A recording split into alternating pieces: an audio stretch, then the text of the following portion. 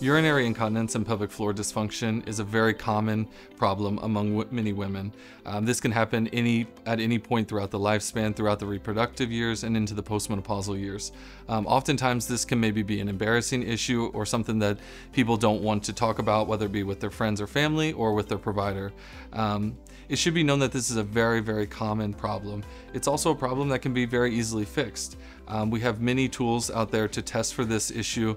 Several are very minimally invasive procedures, as well as other small surgical procedures that can fix this problem, whether it be medication, pelvic floor therapy, pessaries, or sling procedures. These problems can usually be completely fixed. And the symptoms of this can be very differing among every single person. They could be as simple as having recurrent UTIs. You could have pain. Some people also have symptoms of bulges that they feel in their vagina. They could also have bleeding issues. All these things can be very regular symptoms. There's also many symptoms that are outside that scope that people can be experiencing.